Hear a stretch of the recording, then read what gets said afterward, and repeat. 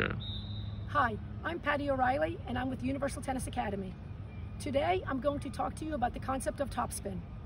When your ball goes long, usually it's because of a lack of topspin.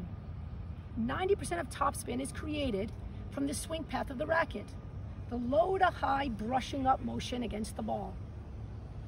There are two things that will negatively impact that swing path. The first is your contact point. If you're out of your strike zone, you will have a difficulty doing the low to high swing path. For instance, if you hit the ball late and you do the swing path, you'll hit yourself in the head. So you can't do the low to high swing path. The swing path is easier done in front of the body. Number two is how tightly you're holding the racket. On a scale of 1 to 5, 5 being as tight as you can hold it, we don't want you holding the racket above a 2 for your topspin rally ball. If I hold the racket loosely, my racket head will drop more. See how the racket drops below my hand? Right? So the looser I hold it, the more the racket head drops below my hand and underneath the incoming ball. In fact, if a ball is really low, or if I want to create even more topspin, I will hold the racket even looser, perhaps a 1 or a half, to really enable my racket head to drop underneath the ball. If I was holding the racket if there was tension in any fingers in particular, it would be in the bottom 2 fingers, the pinky and the ring finger. That way I could really shape the ball. When I hold the racket tightly in the thumb, or the middle finger or the index finger, I'm gonna tighten these muscles and I won't be able to shape the ball as effectively. So if there's tension anywhere, remember it's in the bottom 2 fingers.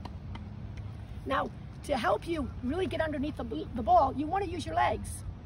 But the tendency will be sometimes to be really athletic in the legs and then to tighten the hand and tighten the shoulders for more power. That's a mistake.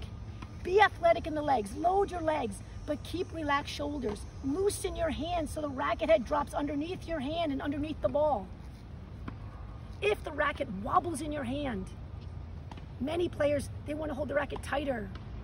That's a mistake, don't do that. Usually when the racket wobbles in your hand, it's because you hit the ball along the frame. If you hit the ball in the center of the strings, the racket won't wobble.